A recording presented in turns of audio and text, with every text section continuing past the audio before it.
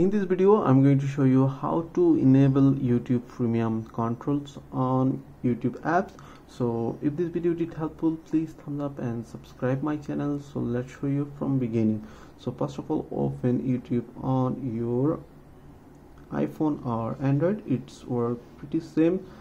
Then open YouTube and select any video like that one and play it.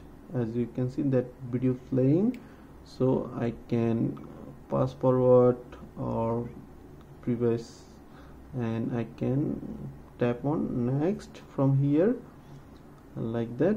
But if you enable YouTube Premium controls, and it's more options you get, like tap on skin, then tap on gear icon here, and here it is additional settings. Tap on additional settings and it's open another setting options, and here it is premium controls. So tap on premium control, and as you can see here it's open a bunch of control system like play, pause, like fast forward 10 second and previous 10 second, or you can next play video next and previous video.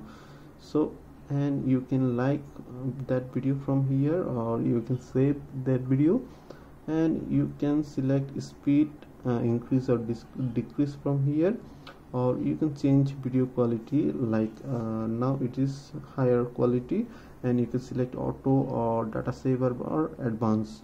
So you can select stable volume or not.